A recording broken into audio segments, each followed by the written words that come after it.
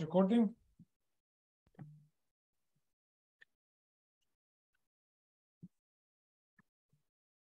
Okay. Thank you so much, everybody, for coming to this seminar. This is part of the Visual Intelligence and Multimedia Analytics Lab seminars. And this time, the speaker is one of the people I respect most in this domain. Jennifer is a very dear friend of mine. Jennifer is the Surveillance Litigation Director and Senior Lawyer with the Electronic Frontier Foundation.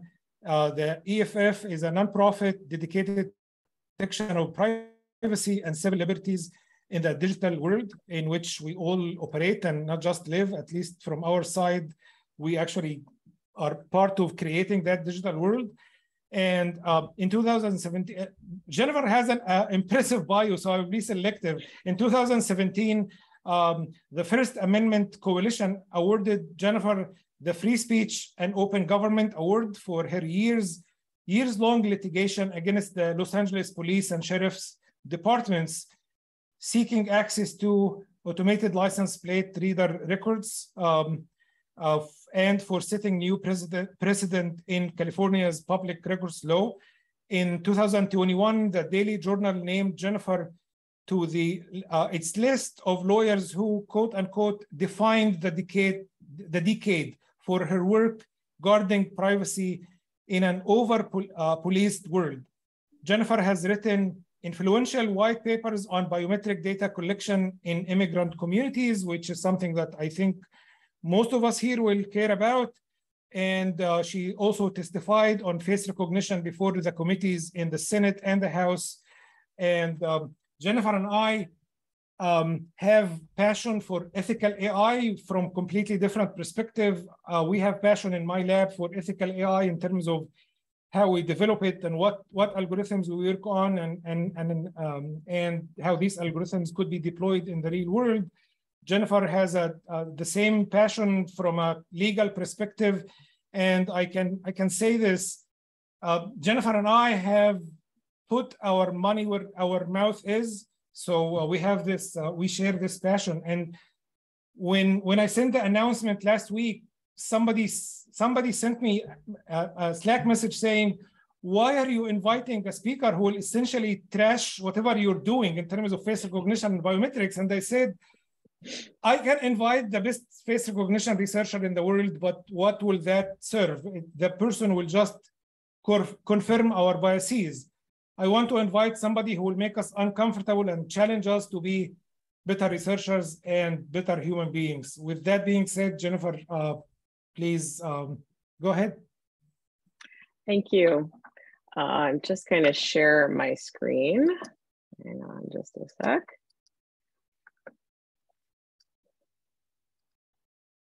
Okay, hopefully everybody can see that. And let's see. So thank you, Wael, for that introduction. That was awesome. And I hope I can live up to all of that hype. Who knows? As Wael mentioned, I'm the Surveillance Litigation Director at the Electronic Frontier Foundation. And that means that I'm a lawyer. I am not a technologist or a scientist. So I come at this from the perspective of the law.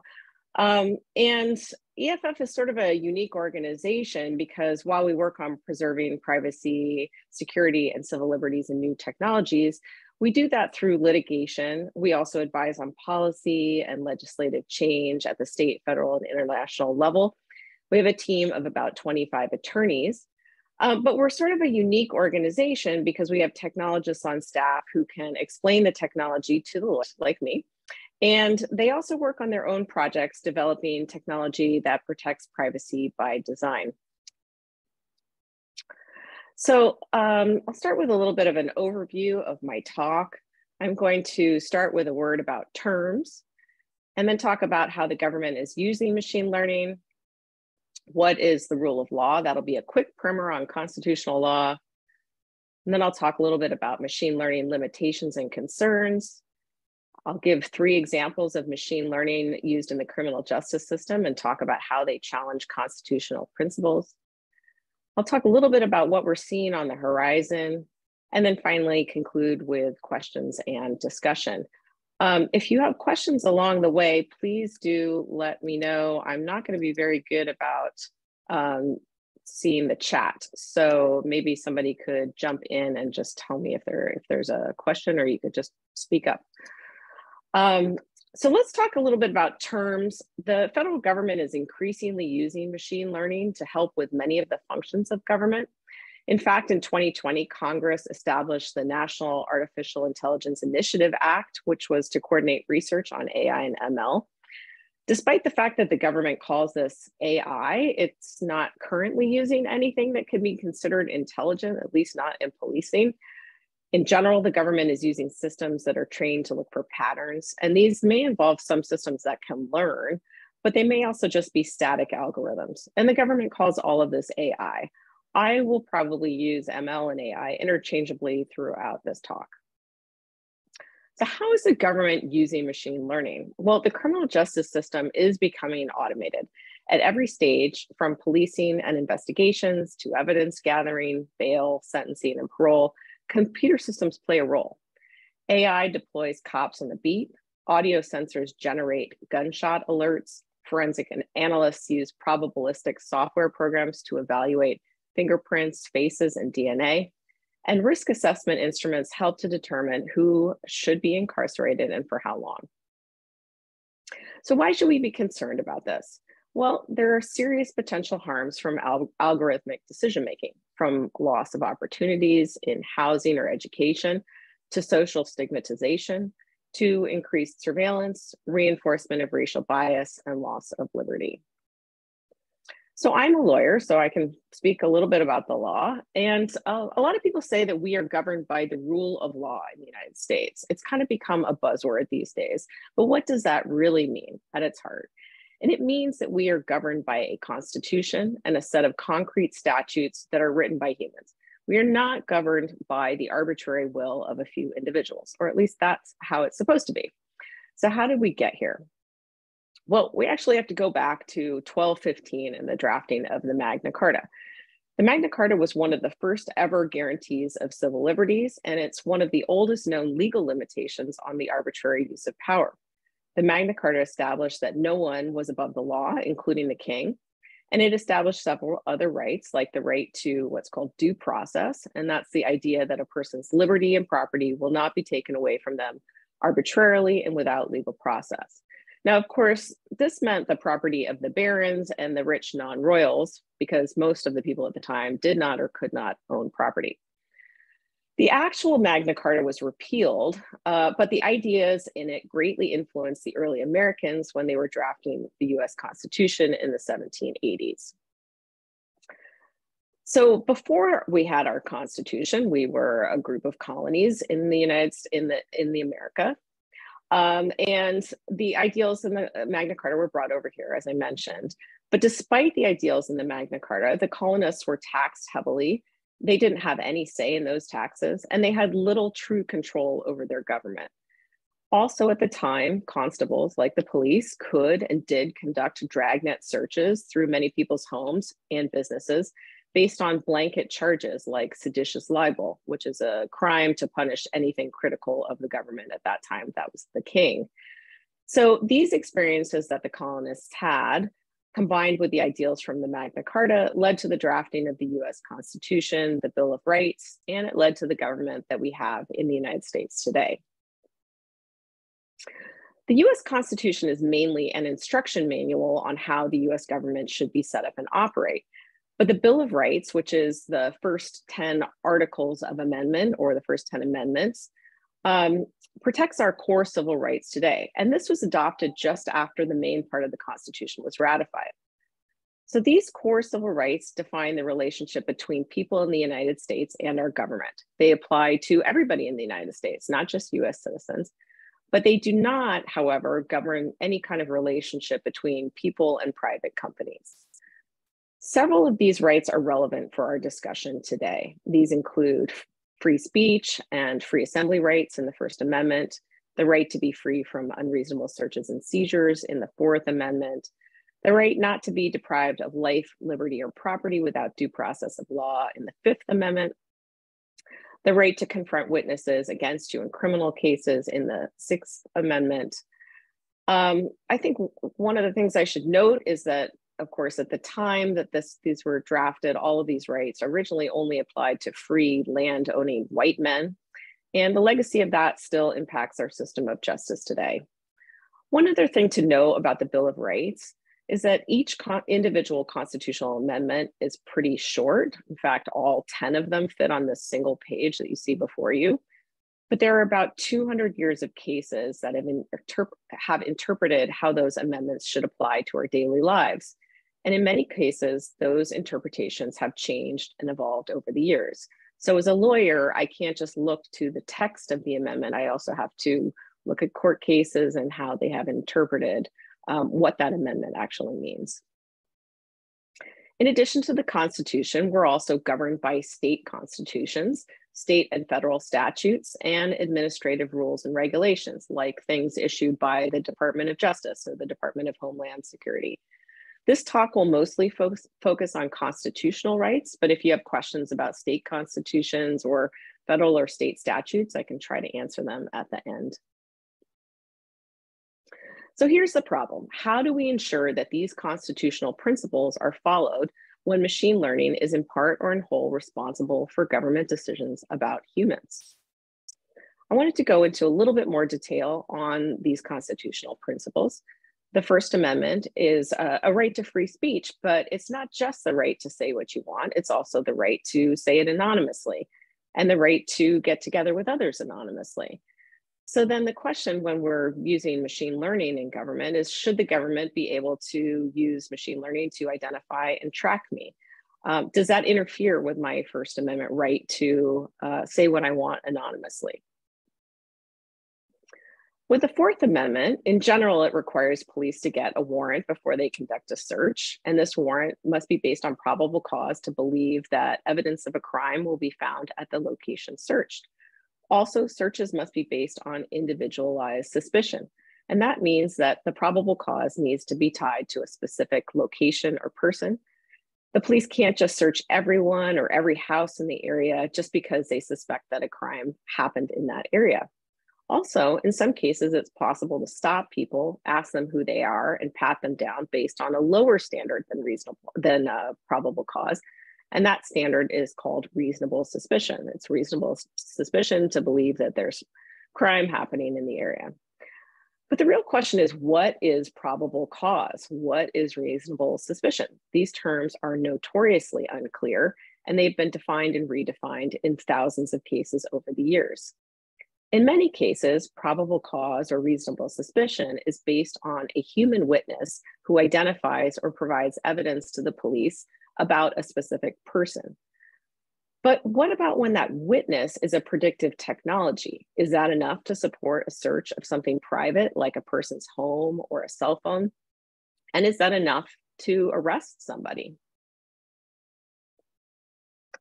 And then turning to the Fifth Amendment, and the 14th Amendment applies all of the Bill of Rights to the states, and it also includes a due process clause. And these two amendments protect people, and they hold that the government can't take away your freedom or property without an opportunity to understand and challenge why those rights are being taken away. And this gets into fairness, which I'm sure that you focus on in your work on machine learning. Fairness in terms of the due process clause means that you can still have your rights taken away, but not based on the arbitrary will of individuals in power. The real question is, with machine learning in the due process clause, which is better or more fair, decisions that are made by humans or those made by machines? And is due process satisfied when deprivations of liberty are determined by machine learning? The Sixth Amendment provides that criminal defendants have a right to confront witnesses against them in court and out of court, and this has traditionally also included forensic technologies. But what does confrontation mean when the witness is a technology? What can the defendant ask of that technology or find out about that technology, that witness against them? And what does it mean when the company that developed the technology claims that trade secrets bar the defendant from accessing the source code? Is that fair? Machine learning systems have known limitations, which I'm sure all of you know about. They are recognizers. They are trained to see or identify something that they have been shown before. They are not magic future predictors, even when we think that they are. And some of these limitations are things that we wouldn't necessarily suspect. As a person who's not a researcher or not a scientist, I might not guess that this would happen, but machine learning systems don't see things the way that humans do. And that means that there may be blind spots in the training data. Like all the wolf pictures in a pretty classic example, all the wolf pictures showed a wolf on snow. And so when the system was shown a husky on snow, it thought that that was a wolf. So if you have an image of a pug on the snow, is the system going to think that the pug is a dog, or is it going to think that that pug is a wolf? We may not know the answer to that question. Machine learning systems also can't see things that they aren't trained to see.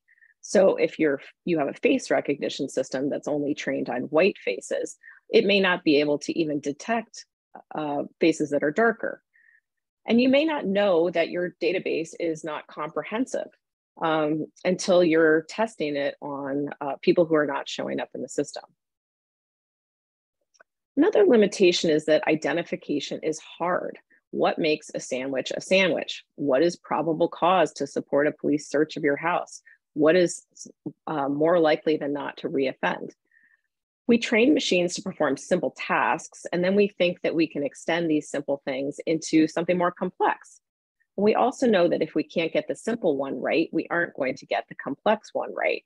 So if we can't properly define what makes a sandwich, how can we expect that we can define what probable cause is for a machine? We do know that there are lots of complexities in the criminal justice system. For example, let's say that we know that Alice is guilty. What should her sentence be? How do we determine that? Let's say Bob has died. Was it an accident, murder, something in between? How does a system identify that? There's also a black box problem. We don't know how these systems work. And when I say that, I don't mean that we don't know how algorithms work in general or how statistical modeling works. What I mean is that we don't know what data many systems rely on and how heavily weighted one data point is over another. And sometimes that's due to trade secrets, where companies are trying to protect their own data and their own systems. And some of it's due to traditional police secrecy. But how do you challenge the accuracy and reliability of a system when you don't even know how that system works? And I think there's the accuracy fallacy. What is accuracy? I think a lot of people say that we could just make a system more accurate by collecting more data. But what if the data doesn't exist? And how do we know if machine learning output is accurate? For example, if it's predicting something in the future, like predictive policing, or if it's identifying something that a human can't audit, like DNA in a mixture of DNA. Perhaps we can never know what is truly an accurate identification. I think another problem that we have to think about is that humans trust machines. Humans have a tendency to put blind faith in technology, especially when they don't understand it. And many of the people who will ultimately use the technology in the policing context will not understand it. People will trust machines in ways that they don't trust humans. We think that machines can't make mistakes, when in reality, a system is merely combining lots of human decisions, from how the algorithm was constructed, to what data was selected, to how it was trained, and how it was tested. And because we put blind faith in technology, sometimes we can compound AI errors. So for example, using face recognition as the first step in an investigation, even if that face recognition identification is wrong, can bias the investigation toward a particular suspect. And then human backup identification, which has its own problems, frequently only confirms that bias. And of course, this has real world consequences, because an inaccurate system will implicate people for crimes they didn't commit. And this means that a machine learning system that claims to identify a defendant will shift the burden onto defendants to show they are not who the system says they are, which really flips a criminal justice system on its head. Sometimes researchers will say, well, you can't blame the technology for that kind of follow along human error. But if we know that humans trust machines and we know that humans are part of the system, shouldn't that factor into an assessment of the system? I think there's also an existential problem. Maybe some machine learning systems should not be operating at all, even if those systems are 100% accurate. So people attempt to justify the use of machine learning because humans are biased and they get tired and they make arbitrary decisions. But that's the same reason that machine learning can be problematic. All systems are designed by humans who are biased and tired and make arbitrary decisions. And great humans as well, of course, but you know, we all have our failings. And that means machine learning output will be affected by human error. So the question is, do we really want to delegate certain decisions to people who are training a machine? Because that's what it is ultimately. Humans built the machine, humans trained the machine. It doesn't suddenly become holy just because it runs on its own. We have to ask, does the operation of machine learning instead of a human, in some contexts, interfere with democratic values, like individuals' autonomy over how they live their lives, and like the fact that our system of government was set up based on the idea that power should lie ultimately in the hands of people over their government and not the other way around. So let's dive deeper into how machine learning is operating in the criminal justice system. I'm going to focus on 3 different examples, and these include face recognition, probabilistic genotyping, and predicting future crime and criminality. So starting with face recognition, well, thanks to some research from a center at Georgetown, we know that more than half of all Americans are in a face recognition database that's accessible to law enforcement. These databases, it's not one database, it's many, many databases, and they include mugshot databases, DMV databases, passport and visa databases, and private databases like the database maintained by Clearview AI. The probe images for identification come from video, social media, traffic stops, et cetera. And the police are told that the face recognition identification should be used as an investigative lead, not a true identification. Sometimes this works and sometimes it doesn't.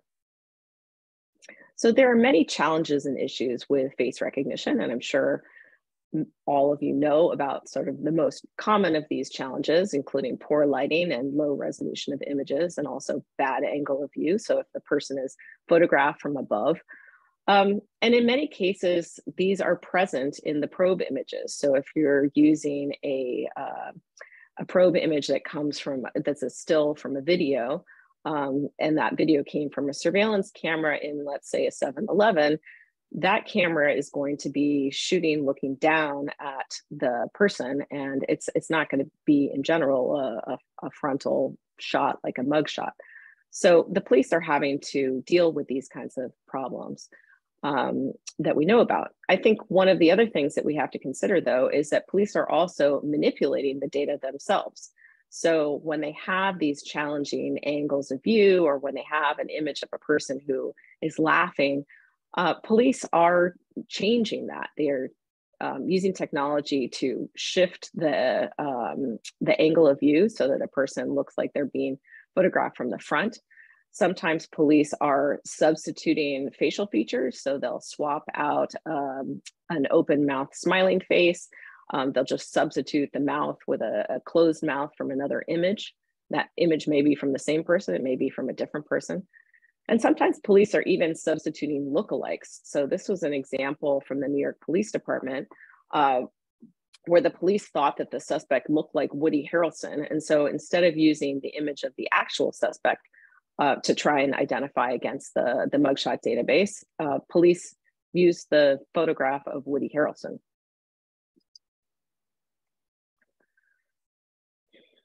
So we also know that training data may be different from how a system is actually used.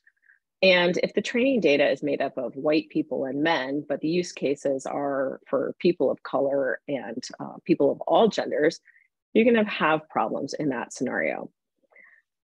So in 2018, Joy Buolamwini and Timnit Gebru published groundbreaking research called Gender Shades about error rates in face recognition systems. This came about after Joy, who is dark-skinned, was playing around with a face recognition system that didn't even detect her face. So she tested some of the top face recognition algorithms to see how they performed on Black and brown faces as opposed to white faces. The systems were poor at identifying darker faces, and especially darker faces of women. NIST confirmed this in 2019, finding that a majority of the algorithms it tested exhibited significant demographic differences in accuracy rates. So how can you judge the accuracy of your machine learning system when it's trained on the faces of white people, but it's used on the faces of Black and brown people? The white people who designed these systems probably didn't even think to ask this question. So as a side note, this is why it's so important to have different communities and voices represented in technology. I think another challenge is just the question of how did the police decide to focus on one suspect as opposed to somebody else? Criminal mugshot or face recognition databases generally produce ranked results rather than identifications, positive IDs. And this is a list of potential matches with a percentage chance of match for each candidate, and it requires a human assessment of that match. And it's an attempt to avoid the false positive issue. But sometimes we don't know how the police ultimately decided to go with one person over a different person. Here, the system identified a number of potential matches and the police ultimately went with one. Now, the defendant in this case is challenging the use of face recognition in his case, and he's asking for information about the face recognition system, but the police have refused to turn it over to him. This is a case in New Jersey. We're going to be filing an amicus brief in this case in the next couple weeks. So what could go wrong? Well, of course, people could be identified for crimes they didn't commit. This is Michael Oliver, who was misidentified as the perpetrator by Detroit police and detained for about 30 hours for a crime he didn't commit. The ACLU is representing him and another man named Robert Williams in Detroit, who was also misidentified. Mr. Williams was identified after video from a watch shop's surveillance camera was run against Michigan's DMV database. So it wasn't like he was even in a mugshot database or a suspected criminal to begin with. But the Detroit police went to his house. They handcuffed him on his front lawn in front of his wife and his two terrified young daughters. In New Jersey, Nigeria Parks was also arrested after a face recognition false positive from a state identification database identified him. He spent 10 days in jail and had to pay $5,000 to hire a lawyer. People can lose their jobs while they sit in jail trying to prove their innocence. They can be forced to spend a lot of money to hire lawyers to clear their name. They can be ostracized by their families and communities. So I think I wanted to dive in a little bit more about the constitutional issues with face recognition and how they play out. And really to raise the question, should we develop face recognition tools that make it easy for the government to identify anyone, anywhere, including people who are not suspected of any crime? And what about at political protests and other gatherings? Should we allow face recognition to be used in those kinds of scenarios? So as I mentioned before, the First Amendment protects the right to anonymity. And that's because the right to anonymity supports our ability to speak freely. And the right to speak anonymously and to associate with others without the government watching is really fundamental to a democracy. And it's not just somebody like me who's a civil libertarian who says that. Our founding fathers in the United States used pseudonyms in the federal papers when they debated what kind of government we should form in our Constitution. For anybody who's seen Hamilton, that was something that came up in that play. So face recognition and similar technologies make it possible to identify and track people both in real time and in the past, including at lawful political protests and other sensitive gatherings. And widespread use of face recognition by the government, especially to identify people secretly when they walk around in public, will fundamentally change our society. It will chill and deter people from exercising their First Amendment protected rights. And countless studies have shown that when people think the government is watching them, they alter their behavior to try to avoid scrutiny, even when they have done nothing wrong. And we also know that this burden will fall disproportionately on communities of color, immigrants, religious minorities, and other marginalized groups because they are already disproportionately targeted for police attention. What I think about in this context is what would have happened to social movements in the past if we'd had the ability to track and identify people. For example, during slavery, what if we'd been able to track people through their social media or through their cell phones, or identify people as they're walking down the street? What about when women organized for the right to vote, or when gay people organized for equal rights? And then I think, well, what's the next social movement that won't be able to get off the ground because the government is able to track dissidents? And this has already happened before. The government has used face recognition at Black Lives Matter protests in Baltimore in 2015. So there are other constitutional issues with face recognition, including the Fourth Amendment. If we know that face recognition can be wrong, and we know that humans overly rely on face recognition system identifications, should a face recognition match be sufficient to support probable cause to arrest somebody? And then Fifth and Sixth Amendment concerns. Do defendants know that face recognition was used at all in their case? Florida was using face recognition to identify suspects for a decade or more before defense attorneys ever found out about it. And then if the defendant does know that face recognition was used, can they get enough information about the system to confront the witness against them, the technology against them? And do they have the resources to evaluate the system that identified them? So I wanted to turn to my second example. This is probabilistic genotyping.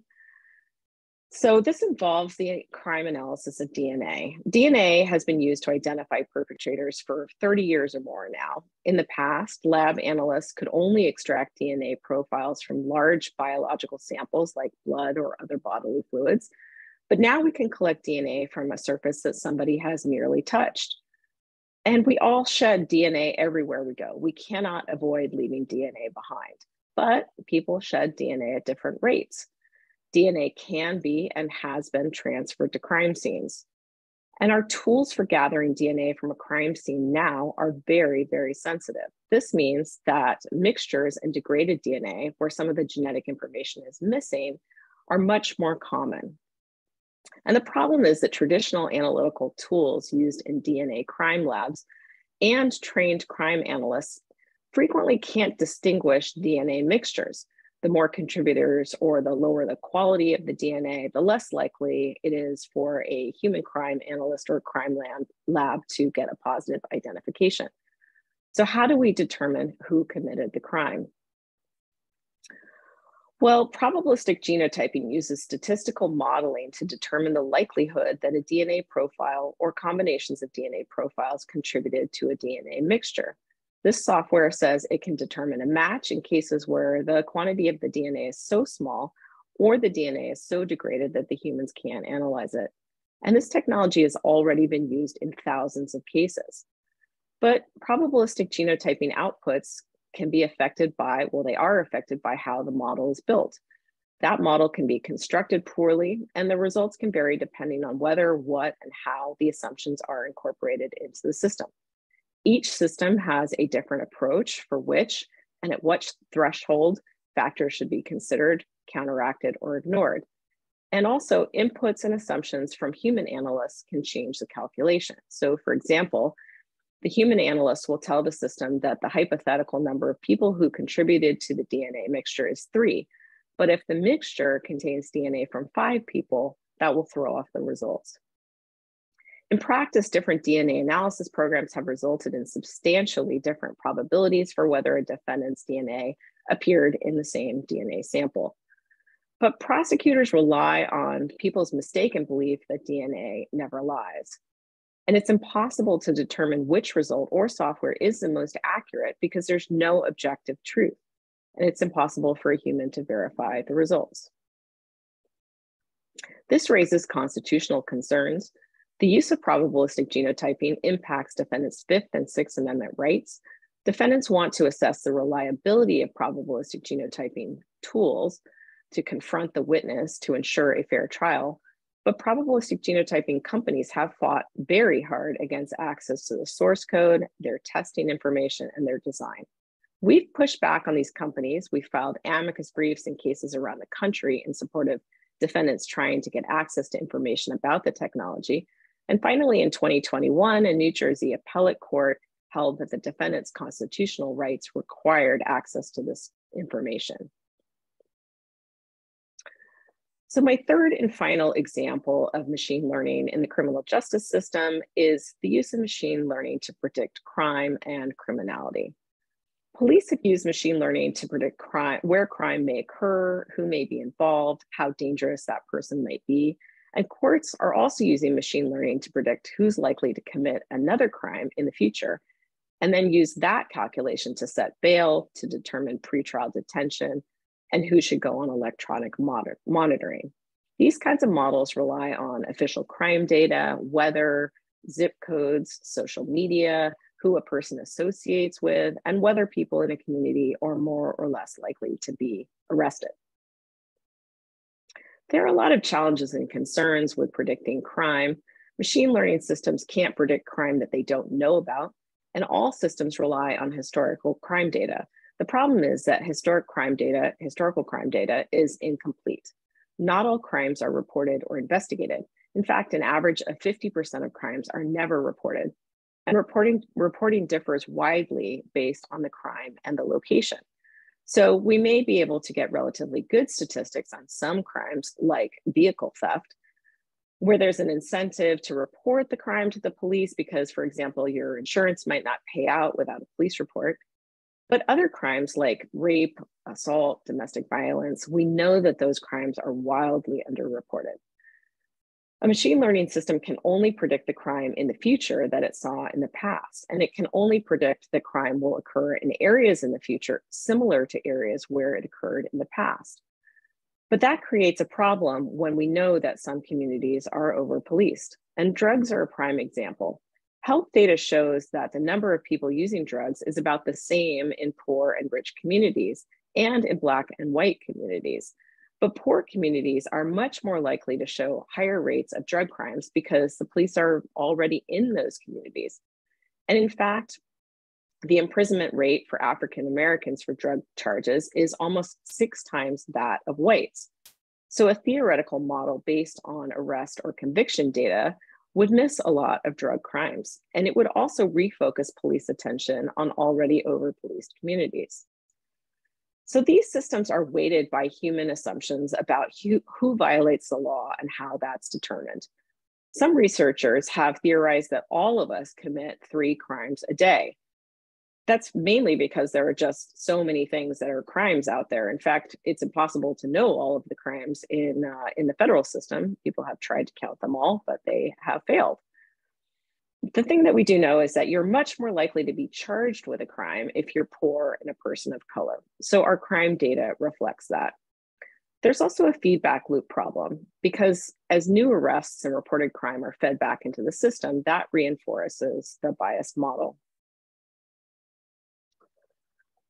There are also biased results in determining how people should be treated after they're convicted of a crime. So in 2016, ProPublica, which is a media outlet, looked at a tool called Compass that's used by courts and parole boards to predict who would reoffend. These systems impact bail and sentencing decisions. And the formula was particularly likely to falsely flag Black defendants as future criminals, wrongly labeling them this way at almost twice the rate of white defendants. White defendants were mislabeled as low risk much more often than Black defendants. The company that made this technology said their system was fair and that ProPublica got the data wrong. And that's because the system said that it was about 60% accurate in its predictions for rearrests for both whites and Blacks. The problem is that it's how you define fairness. The crime data is based on biased policing, and Blacks are in general rearrested at higher numbers than whites. It's very difficult to take this bias out of the system. And also this bias is easy to hide. It can be whitewashed by a system and look impartial because a machine is making the determination rather than a human. Here in this example on the slide, both Vernon Prater and Brescia Borden were arrested and convicted of petty theft, in this case shoplifting. The algorithm classified Borden as high risk of reoffending and Prater as low risk. But the algorithm got it wrong. 2 years later, Borden had not been charged with any new crimes, while Prater was serving an 8-year prison sentence term for subsequently breaking into a warehouse and stealing thousands of dollars worth of electronics.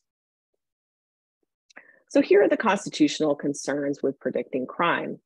In the Fourth Amendment context, can a prediction equal probable cause to support a search or reasonable suspicion to stop someone? So for example, let's say that a system has predicted that vehicle thefts will happen in a parking garage at a certain time. Police go to that parking garage and they see a black man in the garage carrying a heavy duffel bag that they think looks like it contains tools to break into cars. Should this be enough to stop the man? Would a man carrying a duffel bag be suspicious under normal circumstances? And would the police have been in the garage in the first place if the system hadn't told them to be there? This may also be used to justify increased police responses to criminal activity. So for example, maybe if they had been in the garage, they would have just stopped the man and asked for his ID. But because the system said that crime was going to occur in that garage, police may stop him with their guns drawn. And there might be a much greater risk of police violence. There's also a Fifth Amendment concern, and that is, does the defendant know that predictive technology was used in the case? And also, should a determination made by machine learning deprive somebody of their liberty? This does have a real world impact. Over-policed communities will continue to be over-policed. We know that African Americans are incarcerated at more than 5 times the rate of whites, and 56% of the US incarcerated population is Black or Latino, while these groups make up only 32% of the US population as a whole. There are problems because individuals will be targeted for future police scrutiny. These systems are also ineffective. And in fact, they are so ineffective that Chicago police recently quietly stopped using a very controversial predictive policing tool. In Santa Cruz, California, which was the first city in California to use predictive policing, just banned predictive policing this year. So what's on the horizon for AI and policing? Because machine learning and policing isn't going away. Well, companies are already trying to predict a face from DNA. So that's one future use of machine learning. Companies are using crime scene and forensic DNA samples to predict what a system looks like. And then they use face recognition to try to match, though they create a face template, and they use face recognition to try to match that face template to a mugshot database. Other companies are also trying to predict what a person would look like at different ages. And then they use this to try to identify somebody who committed a crime in the past. Also creating a sort of a false face template and trying to match that against mugshot databases. We're also seeing technology that claims it can identify emotions, determine false and true emotions, detect lying, and determine who is likely to be a criminal or a terrorist. One company, Entech Labs, claimed it could identify emotions with more than 94% accuracy, and that it could identify violent people. It claimed it could spot potential people who are stressed or nervous and alert the police before those criminals act. In another example, researchers in China claimed they could predict who would be a criminal based solely on the shape of their face. This is like the new phrenology. And this is an image of the latest issue of Police Chief magazine, which was focused on the future of policing. This came just this week to our office. And I thought it was interesting because the police are predicting that in the near future, they will be using robots with the capability to make autonomous decisions about whether to use force. And the police thought communities would grow to accept this. In fact, they said the next generation of people will likely be more willing than the current ones to accept AI's autonomous decision-making due to the ever-increasing dependence on computers and technology in our daily lives. So I'll leave you with that. Thank you very much for listening to this talk, and please do let me know if you have any questions. I'm going to stop sharing my screen, but you could reach me at this email address, and Wael will have that information. Jennifer, thank you so much. It was amazing talk, and I can tell you, at least from my perspective, you did live up to the hype. So it was great. And does anybody have any questions? I do have a question that has to do with the research we're doing in my lab, and which you touched upon, but I will say something quickly. I received an invitation yesterday to review a paper on predicting personal traits from facial images. And I was extremely conflicted whether I should accept reviewing the paper or not, because I have my own bias. I am totally against this idea. I think it's phrenology and I think it's pseudoscience. But I was conflicted whether I should accept it or not. I reached out to people in my lab to give me advice whether I should accept it or not. But with Jennifer's talk, I think I know what I will do. I think I will accept it and reject the paper because it just doesn't serve science or justice anything. My question to Jennifer, can you mentioned fairness briefly early in the talk. Can you comment on fairness in terms of protected attributes and applying machine learning in terms of protected attributes as defined by the government, sex, age, religion, et cetera, et cetera? Can you comment on that? And then I have a follow-up question. Yeah, sure. So with protected attributes, I think we tend to think, well, we need to make sure that our system doesn't look at protected attributes. And so we strip that out of consideration. And in the non-machine learning context, I think we are really hoping that people will make decisions that are not based on things like race or gender or age. But we know that these attributes show up in different ways in the system, and they're already represented, for example, in policing data. And so, like in that example that I gave towards the end of the algorithm that predicted how likely somebody would be to reoffend, there were a lot of researchers who looked at that after that study came out in ProPublica and after the company said, our system is fair. And the researchers tried to redesign the system in a way that would make it fair in the way that we think about, I think, as like a civil libertarian, like, are Black people being impacted more by the system than white people? Like, that would be sort of how I would think of it as fair, not is the system wrong the same amount for Black people or white people. And researchers basically found that if you didn't include these kinds of attributes, there was no way that you could actually come up with a system that had a fair result in that Black people were not disproportionately impacted. So I think it raises a real question of how do we take that into consideration? If you're a researcher designing a system, should you design a system can you design a blind system that doesn't see those protected attributes? Or should you recognize that those are going to show up in other ways in the data? They might be reflected in, for example, zip code information, because we know that some zip codes are more heavily filled with communities of color. And some other zip codes are, majority white people. So I think it's an open question. And like, as a lawyer, I don't know what the answer is to that, but I hope that researchers will think about that. And I think that's what's so great about your lab, is that you are inviting researchers to take that into consideration, and you're raising these kinds of issues. Thank you.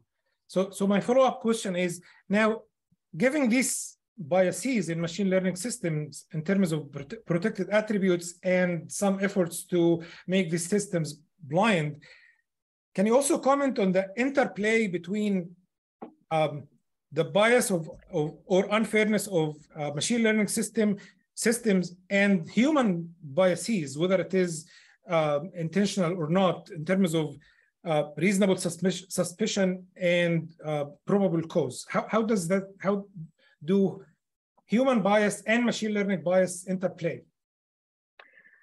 Well, I think there's a few different ways. So machine learning, I said this at the beginning, machines can only be trained to see things that they've seen in the past, or to identify things that they've been trained to see from what's happened in the past. And so if we know that how humans make decisions is biased, is based on race, then any kind of data that we're going to input into a machine learning system is going to have that problem. It's going to have that same problem. And one of the issues that I'm also concerned with is that we know that fact, but we still tend to think that a machine is going to get things right. And so humans have that assumption that machines are getting things right, and it tends to, like I said earlier, whitewash the data. It makes us think that the data is not biased because it came out of a machine instead of from a judge who we know is biased, because there are definitely biased judges. And that can tend to sort of reinforce the problem. It does create that feedback loop problem because the data can be re-entered into the system, and we just sort of end up with the same result over and over again, or it tends to get worse. So I don't know if that answered your question, but it does. Yeah, it does. I agree. It's a really complex subject, and from our perspective, we're also sort of we're hardcore machine learning and AI people, so it puts us in this awkward position where we try to balance what we want to do as technologists and what we want to do as ethicists. And does anybody else have any questions for Jennifer?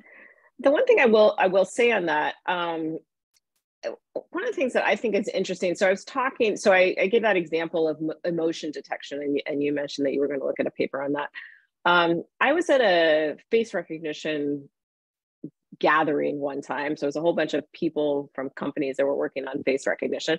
And there was a woman there who was from a startup that was working on emotion detection, and their technology, the whole purpose behind their technology was to try to identify emotions for people who have autism and may not be able to see or identify emotions. Like as humans, they may not be able to identify emotions. And so they were coming at this problem from the perspective of like, we are going to really help people, and people will be able to sort of navigate social situations that they might not have been able to before because we will have this emotion detection technology. But sometimes these technologies that are created for benign situations then are just used for other scenarios that were not predicted by the original researchers. So I think that's something that we have to think about sort of ethically too. It's like, how can the technology be reused or misused? And the impact of a wrong decision is going to be different if you're a person with autism who's trying to identify emotions in a social situation versus the police trying to determine if somebody is carrying a gun or if somebody is going to cross the border and do something terrible. So the results, the impact will just be different and be much worse in some scenarios than others. Yeah, thank you. I think this was great. I really appreciate your time, Jennifer. And if I made anybody, especially in my team, especially in the biometrics wing of my team, if I made you uncomfortable, that's exactly what I wanted to do. I did my job. And I would like to again thank Jennifer. It was amazing. And we want to give her a couple of minutes to catch her breath before she starts talking to people one-on-one. Thank you, everybody, for attending this. Thank you. Thanks, Jennifer.